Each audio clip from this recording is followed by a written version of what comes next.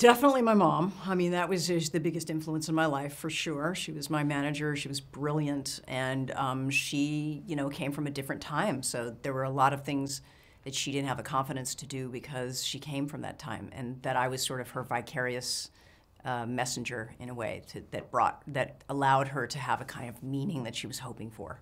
Definitely my mom. Just the resilience, and then the fact that she really wanted me to learn who and where I came from and instill that in me and be proud of it. And also my grandmother and great-grandmother, I was blessed enough to live and breathe and spend a lot of quality time with both my great-grandmother and my grandmother in a time where they grew up, where they was told, and especially my family line, that you don't say who you are, you can't not say who you are, don't be proud of, you kind of put your head down and work. And my mom, especially my grandmother, was just, this whole line was just so proud of being who they were and making sure I use my voice and say who I was and be sure and stand strong on it. And you don't fit in a box. You're Wampanoag, but you're Cape Verdean, but you are you. So the fact that my mom was so graceful and instilled these different lessons in me and these morals, and had me, now I know why, like, enunciate your words, project your voice, make sure you stand, like, you even walk into a room like you belong there, you know what I mean? I just watched how graceful she was, and even the struggles that she went as a single parent, and